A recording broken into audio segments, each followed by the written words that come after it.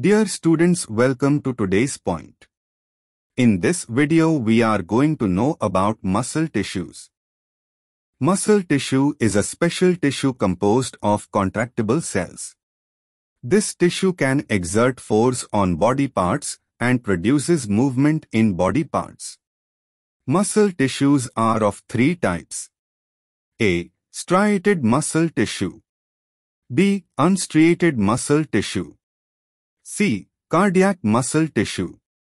Striated muscles are connected to the bones and provide movement to our limbs. Therefore, they are also called skeletal muscles.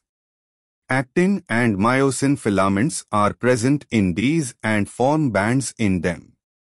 Striated muscles are under conscious control and enable activities such as walking, running, and lifting heavy objects. So these are also called as voluntary muscle. After regular work, these muscles get tired. These muscles are found in those parts of the body that perform actions according to our will, such as our hands and legs. Unstriated muscles are also known as smooth muscles. These muscles are composed of spindle-shaped cells. These muscles are found in parts of the body that are not under our voluntary control, such as the digestive and excretory systems and blood vessels. They are also called involuntary muscles.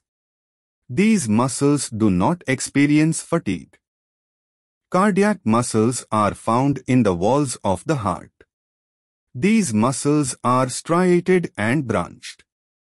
These are involuntary. The cardiac muscles contract together in a rhythmic manner and allow the heart to pump blood throughout the body. These muscles work without rest until the end of life.